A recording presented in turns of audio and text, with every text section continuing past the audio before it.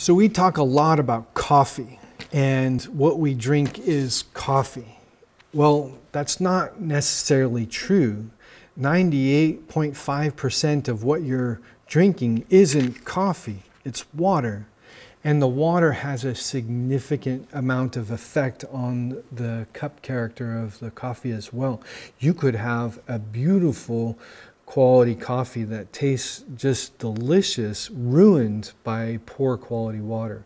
Whether it's water that's got a ton of chlorine in it to mask its flavor, or there's a lot of biomaterial that's in your water.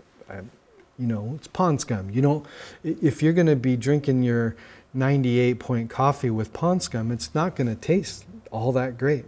Well, it's important to remember that 98.5% of what you're consuming is water, and it can affect the character of coffee.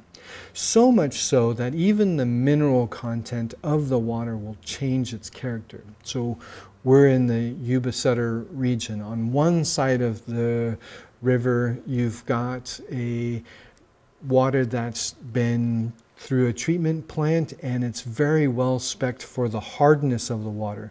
Then you've got water on the other side of the river that's natural groundwater, and it has extremely hard water conditions, multi-hundreds of parts per million. Well, all of that mineral content will affect the extraction of the coffee, and so you may taste a difference in coffee, not just from the mineral content, but also from the amount of extra things that are extracted from the coffee. Not always pleasant. Sometimes, depending on how you brew it, it can be extremely, extremely good. Something to keep in mind when you're brewing your coffee.